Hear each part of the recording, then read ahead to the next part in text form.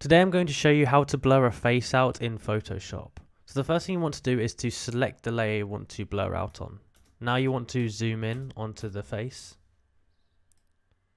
And you want to go over here and click on this tool here. If it's not showing up, there may be an arrow here you can click and then go down to it. Now you want to make sure it's on the plus sign and go over the face like this and just select the face.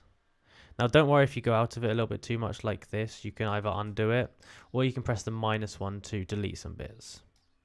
So there we go, let's say that's pretty good, I've got the face. Now you want to right click on it and layer via copy. Now go up to the top here, make sure you've selected the new layer, go to filter, go down to blur, Gaussian blur, and you can turn that up and down depending on what you want. If you do it too high, then the face is gonna still show. If you do it too low, it's not gonna be enough. So make sure you get it in a middle ground like that. There we go. Now we can zoom out and you can see that the face is blurred. If you found this video useful, please like, subscribe, and comment down below that it helped. Thanks for watching.